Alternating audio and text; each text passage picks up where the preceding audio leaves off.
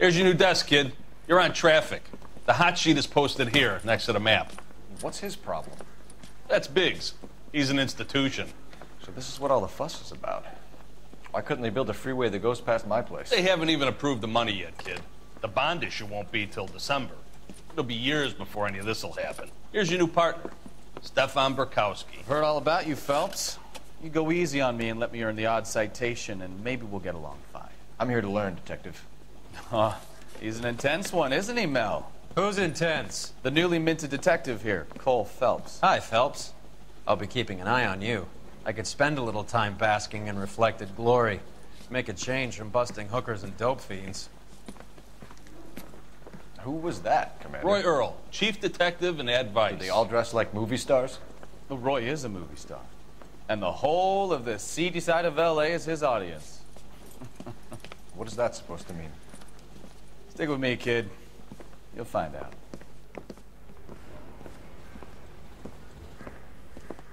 And now some housekeeping. Warm Central Division welcome for Detective Cole Phelps. Some of you guys may know Phelps. He's the cop who broke the jewelry store murder. Stand up and take a bow, Phelps. If it's all right with you, sir. That's an order, Phelps. Shh, quiet, everybody. Phelps is one of only 2 serving LAPD officers who received the Silver Star during the war. Really gave it those lousy Japanese, eh, Phelps? I did my best, Captain. Why are you war heroes always so modest? I've partnered Phelps with everybody's favorite Pole, Stefan Burkowski. Hope you like work, kid. Bukowski sure as hell doesn't. Well, that's why we have partners, right? Okay, can it, guys. Stick with Burkowski. He's a good cop. He knows traffic inside and out. I'm going to start you out with 1 case. You do okay, I'll give you a couple more. You screw up, you'll be rousting vagrants and running license plates. Now get down to the PE Freight Depot, 6th and Alameda. A patrolman called in a suspicious vehicle. Signs of foul play. See what you can find out. Come on, Phelps. Hallo Freunde, herzlich willkommen zur 3. Folge von Let's Play LA Noire. Und wir wurden also zum Detective befördert. They really pushed you through quick, didn't they? Müssen jetzt mal gucken, wo wir hier raus müssen. Dass wir uns nicht verlaufen. Oh, wir laufen hier ein bisschen einfach mal hinterher hier. Unseren neuen Partner Burkowski, der ein arbeitsfaules Tier sein soll. Und nachdem unsere Ankunft hier so frenetisch bejubelt worden ist, haben wir jetzt unseren ersten Fall hier im Verkehrsdezernat. Und wir fahren jetzt einfach mal straight ahead dahin. Wo müssen wir denn hin hier eigentlich? Okay, da haben wir ein Straßenverbrechen, die werden wir uns jetzt mal klemmen. Wo sind wir? Da ist das Zentralrevier. Wie blöde. Naja, egal. I'll direct. So. Ich denke mal, die Sirene wird hier nicht nötig sein. Ja. Wir sind natürlich hier ein vorbildlicher Polizist.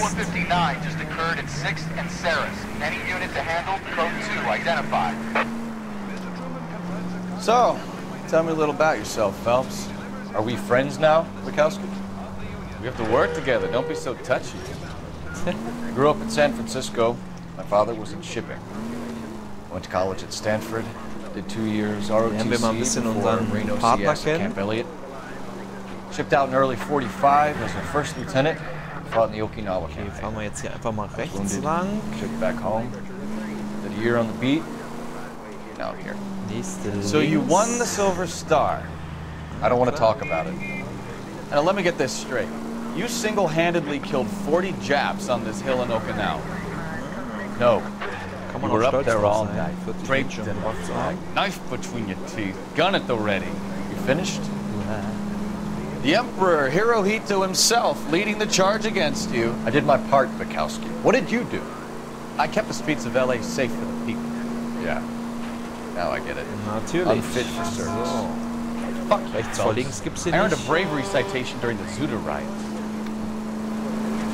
Den Den lassen wir da einfach mal rechts liegen. Ja. Eine kleine Schramme hier. 11 King, go ahead, KGPL. Ja, wenn wir jetzt mal links fahren hier. 11K, a 459 suspect just left 6th and Sarah's. Ja, diese Straßenmissionen tragen natürlich auch so ein bisschen zur Atmosphäre bei und wir sind jetzt hier also am Güterbahnhof. I did 6 years as a patrolman. That's the third time you've told me. Okay. PE Güterbahnhof, 11:06 AM. That you, Bukowski? Go on through. Parking lot straight ahead. Dann wollen wir hier mal unseren neuen Fall, unseren ersten Fall im neuen Dezernat. The detectives are here now. You repeat to them what you told me. I did the right thing by calling this in. I'm just a working stick. Just give them your story and you'll be all right.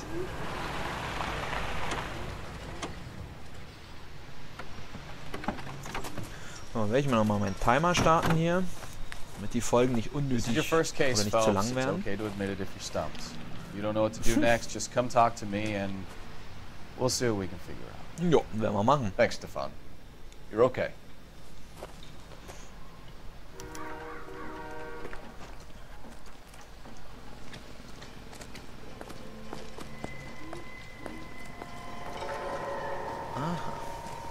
I'm Officer Hart. Phelps, traffic. What have you got? Abandoned car, probably stolen. The solid citizen is Nate Wilkie. He called it in. What gives with the corner? There's blood all over the interior. Someone's copped a full Broderick, but no stiff as yet. We have an owner for the car? The car is registered to an Adrian Black, just north of Bunker Hill. All right, we'll take a look around. I'll keep Mr. Wilkie talking, but don't make him wait too long. He's the restless type. Okay. Nice day for it. How long you gonna keep me here, sir? Gut. Dann wollen wir uns erstmal den Wagen angucken. Doc, Detective Phelps, what have we got? A lot of blood for a blunt force injury. The victim must be in a very bad way. Any sign of the guy? Not unless he's in the trunk of the car. Mhm. Wollen wir mal gucken am Kofferraum, wa?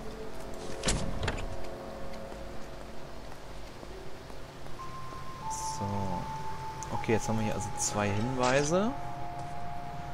Ein Zettel.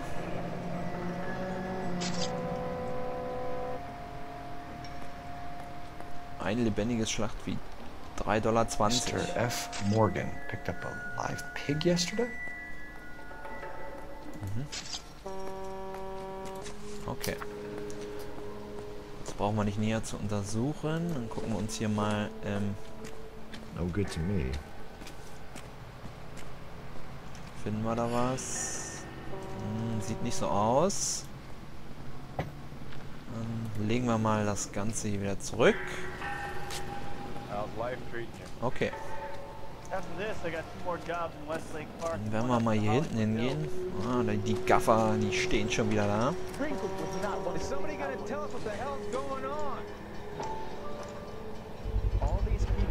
Aha. The brand name might give us something to go on. Das Instahead. Okay. Gut, hier haben wir also B. Muss da irgendwo noch A liegen? Hey, Flatfoot. Aha. You're looking to get rid of that old crate? I'll give you a nickel for it.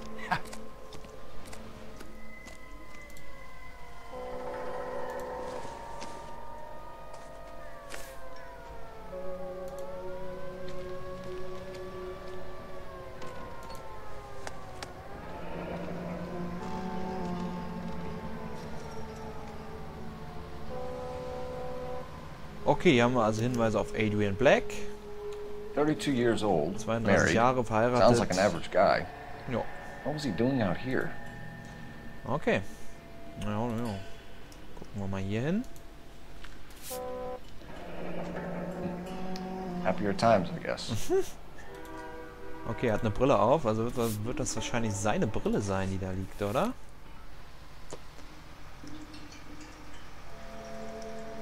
Schauen wir uns die mal an hier.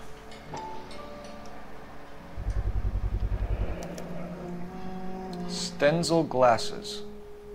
Home repaired by the look of it. Okay. Aber bis jetzt sagt uns das hier noch nicht allzu viel. Wir werden, Mist, wir werden mal hier mal gehen. Uiuiui. Victim looks to have lost a lot of blood. Wie kommt er denn nur darauf?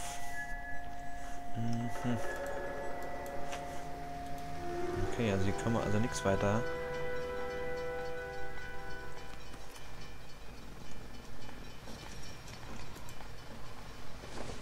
Da war eine Zigarettenschachtel. I don't think this is going to help us. Nun gut. Okay. Okay, die Melodie, Musik hat geändert. Das heißt, wir haben hier alle Hinweise also entdeckt. Dann wollen wir hier nochmal mit Karl-Heinz Blomstock reden. Sir, I'm Detective Phelps. Name's Nate Wilkie. You found the vehicle? Sure. Saw it just sitting there. Strange place to be parking your car.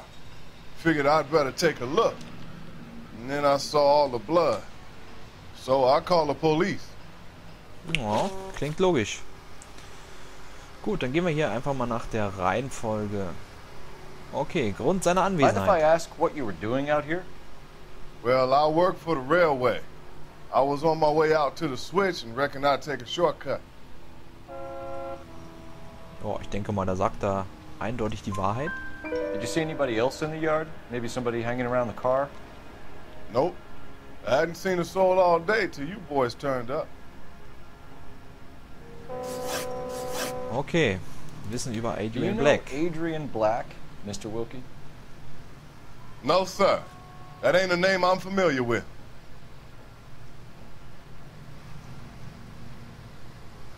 Ja, sieht sehr wahrheitsgetreu aus. You ever seen the car before? Funny enough, I did. A couple of nights ago, it was over there in the parking lot. I know most of the cars are parked here regularly, so it kind of stood out. Ah, okay. Dann haben wir hier das We found a blutbefleckte steel Rohr. pipe with blood on it near the car. Do you know anything about it, Mr. Wilkie? No, sir. I went straight for the law when I saw the car was full of blood. Aha. Okay. When you saw the blood, was it wet, bright red, or darker like it is now? Darker, I'd say. Looked dry already. Okay. So, Inhalt des Geldbeutels. The wallet by the car. Was there anything in it when you arrived? Jetzt You liegt er da. accusing me of something, mister? Ah ja, das ist ja wohl eindeutig.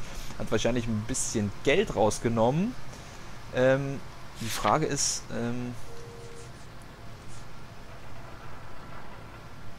ja, ob das als Beweis reicht, dass wir ihn der Lüge bezichtigen. Ich würde mal sagen, nein. Do you want the patrolman to hold you down while we turn out your pockets, Mr. Wilkie? Maybe I checked inside that wallet. Not that I was gonna steal anything. Maybe I took a look. But there weren't no money in there. Not even change. Okay. Thank you for your help, Mr. Jawohl, Wilkie. 4 von 4 We'll contact your richtig. employer if we need anything more from you. If you have to, I guess. I can't really spend no more time over this. Somebody's Okay. got to inform the wife, Phelps. If you're done here, we'll head over there now. Okay. Die Frage ist, wo gehen wir jetzt hin? Halte in der Nähe eines gedrückt, damit dein Partner fährt. Ja, ist glaube ich mal ganz... You can drive. Okay, er Fine. fährt zu dem Where are we Wohnsitz headed? der Blacks. Als Ziel festlegen. Dann müssen wir, glaube ich, hier auch nicht immer überall... Genau, dann müssen wir hier also auch nicht überall durchgurken, sondern geraten dann nach einer kurzen Ladesequenz direkt zum Tatort. Das ist doch viel, viel sinnvoller. Kürzt die ganze Sache unheimlich ab. Okay. Wohnsitz der Blacks, 11:14 Uhr. 8 Minuten haben wir gebraucht. Für die Ermittlung und um hierher zu gelangen. Let's go introduce ourselves. You talk to her, Phelps. I'm no good at this shoulder to cry on stuff. Na gut. Klopfen wir mal vorsichtig an. Just a minute. Okay.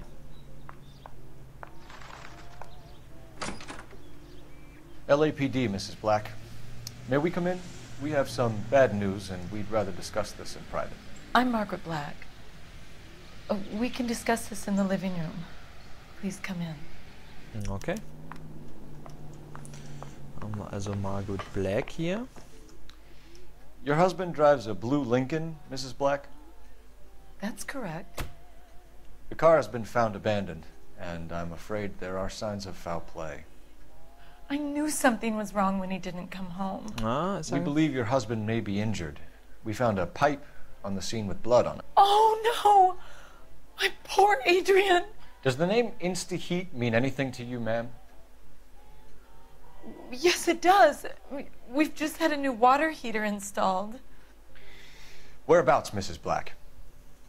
Just outside the kitchen window, at the side of the house. I'd like you to try and stay calm and remember everything that you can about last night. My partner and I are going to take a look around. When you're ready, we're going to have some more questions for you. Is that okay? Of course, officer. Anything to help secure my husband's safety. Okay. Well, let's check the place out. Come on.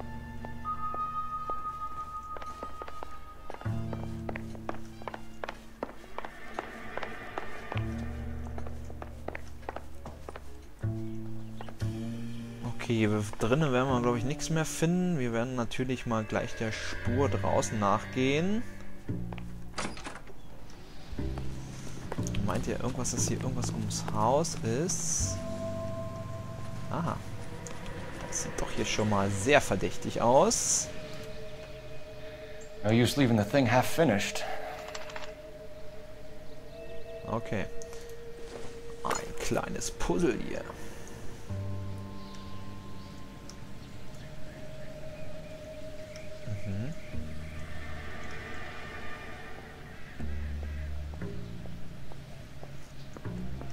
Have a good look around. There's got to be something in here to go on. So, jetzt müssen wir hier also das durchpuzzeln. Nehmen wir mal das hier. Dann müssen wir doch hier irgendwo, da oben wahrscheinlich ransetzen können. Jawohl. Das kommt daran. Klingt logisch, ist auch so. Nehmen wir mal das hier. Aha. Ja. Und wo kommst du ran hier? Du kommst da ran. Da fehlt was. So the pipe missing from Mr. Black's heater is the same one that killed him. Huh. Seems like the assailant is a little closer to home.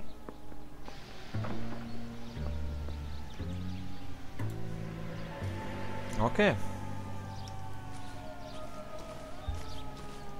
Das macht natürlich Mrs. Black äußerst verdächtig. Gucken wir, ob wir hier noch weitere Hinweise finden.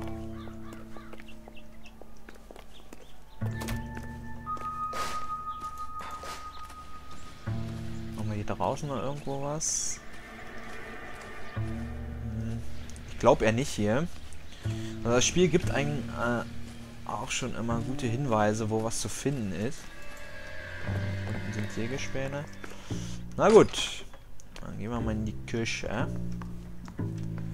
Was haben wir hier?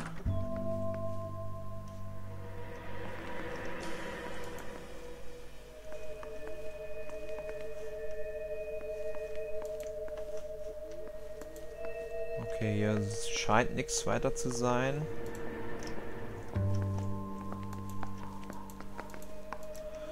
Hier auch nicht.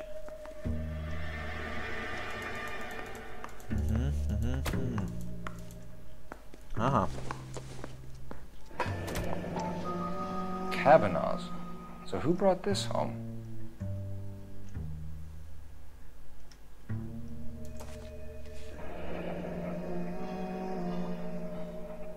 Cavanagh's Bar.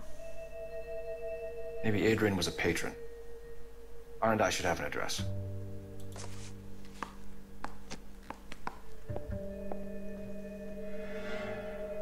Finde ein Telefon, um nach der Adresse zu fragen. Gut, aber Haben wir da noch die Zigarettenstummel? Ne, können wir nicht. Gut, dann haben wir hier also was entdeckt. Haben wir hier noch irgendwas? Ah, hier haben wir die Rechnung, wa?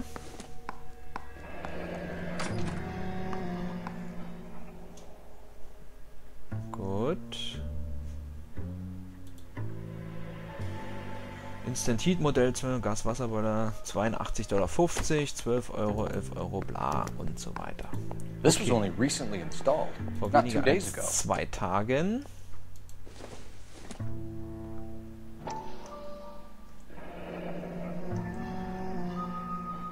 Okay. Oder da hinten irgendwas? I wonder if someone in the house bought this unit, knowing how they would use the parts. Mhm. Nee, legen wir das mal wieder weg. Wir haben hier aber noch nicht alles gefunden.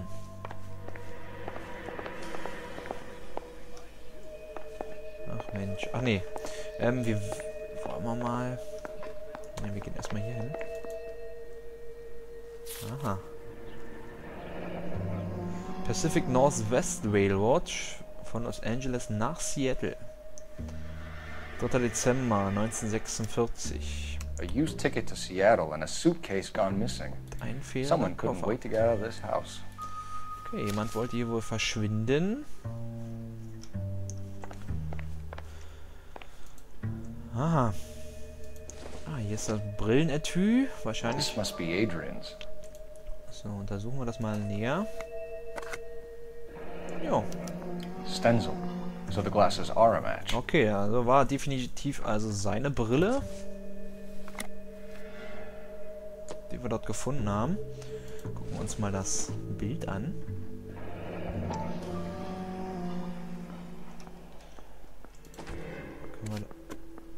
Ah. An meinen Adrian, ich habe Sehnsucht und komm wieder, mein Schatz. Aha. To my Adrian. Oh, Telefon klingelt. Klein Moment. So, okay, da ist er wieder. Haben wir also den nächsten Hinweis gefunden hier.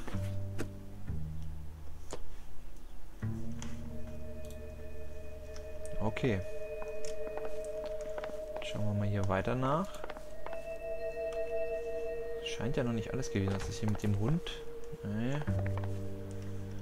Mit dem Wuffi-Porträt. Haben wir nochmal so eine Schachtel.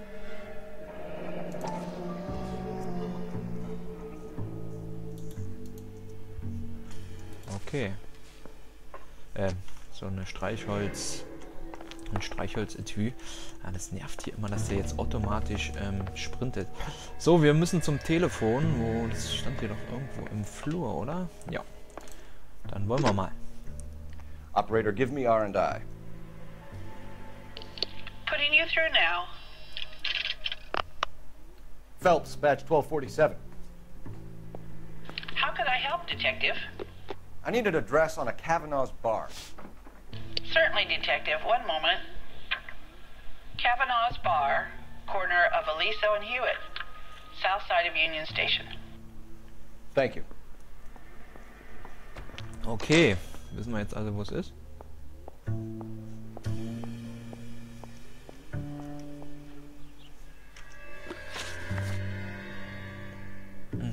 Person. Okay, Musik ist hier immer noch.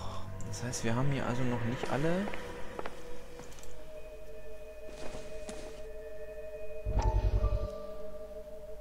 Irrenarzt Fontaine bietet. Ah. Lie down, make yourself comfortable. So, you're a friend of Courtney's? Yes, Doctor. He seems very concerned about you. I have these visions. These blinding visions. I can't get them out of my head. My skull, it feels like it's in a vice. I want to give you something to calm your nerves. Ja, Chemie ist immer eine gute Therapie.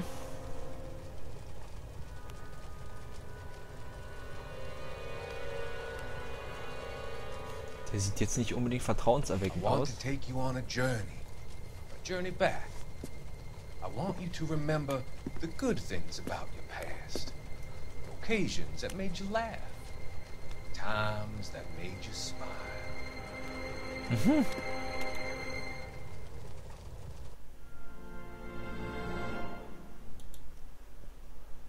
Nun gut.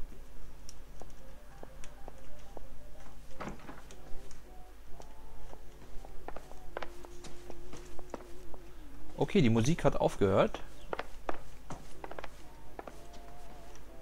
Das heißt, wir haben hier also alle Beweise gefunden. I'm all right now, detectives. Sind wir. Okay, gehen wir hier also Schlachthaus. We found a receipt in the trunk of your husband's car for a live pig. This receipt was made out to an F. Morgan. A pig? Adrian runs a tool business. That would be Frank Morgan. God knows what he's up to. No, okay.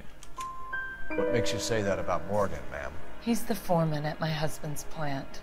A very shady character. I told Adrian he needs to keep his distance from the staff. They're always out drinking together. Okay. Alibi für Mrs. Black. I think you should come clean with us, Mrs. Black. Jo. Your husband is missing, and after our search, I'm willing to call the circumstances suspicious. Can you account for your movements last night? You're not accusing me, are you? Oh, what an awful thing to say. I was here all night, of course, waiting for Adrian to come home.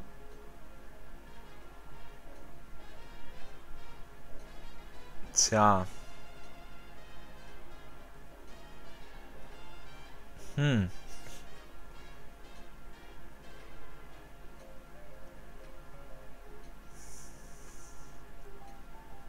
Sagt sie die Wahrheit oder sagt sie nicht? Ja, die Frage ist, was haben wir für Beweise? Alter Schwede. So. Blutverlassenes Fahrzeug. Beweist nicht, dass sie nicht hier war. Blutiges Rohr. Geldbeutel. Brille. Governor Instant-Rechnung. Bringt uns gar nichts. Zugticket. Brillenetui. Versteckte Nachricht. Ja, keine Ahnung, wa? Was ist, wenn wir das anzweifeln? The evidence is stacking up, Mrs. Black. It all places you at the rail yard last night. I've already told you I was here all night alone. Your stack of evidence doesn't change a thing. Scheiße. Egal. So. Your husband frequents Kavanaugh's bar? How did you know that? Adrian practically lives there after work. Ah ja. Das passt. So Adrian spends a lot of time there? Up until recently, he's been away in Seattle a lot on business. Aha.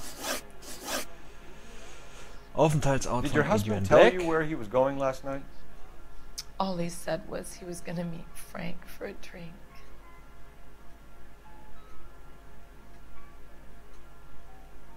Ah, ich glaube, da sagt sie auch die Wahrheit. So nothing out of the usual then? Well, he came home early from work. He never comes home early. Okay. And he went out early, too. He normally never leaves for the bar till about 7. So. Was your husband wearing his glasses when he left here yesterday? Yes, he just bought a new pair. Na, das passt auch zu unseren Beweisen. Go on. I kept telling him to throw those old ones away. He tried to repair them with tape. They look terrible. Okay. So, dann wollen wir Tell us mal... about the photo of Adrian in the bedroom. What is there to tell? It's from his most recent business trip to Seattle. Na, da lügt sie doch.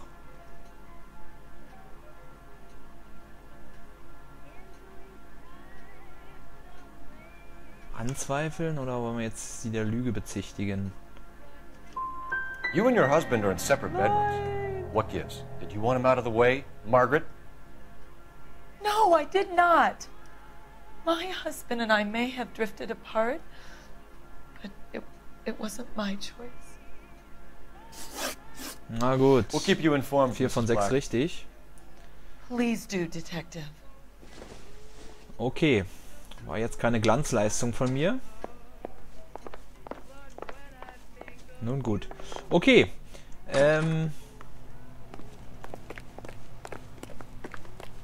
An dieser Stelle werden wir dann im nächsten Part halt fortfahren. Werden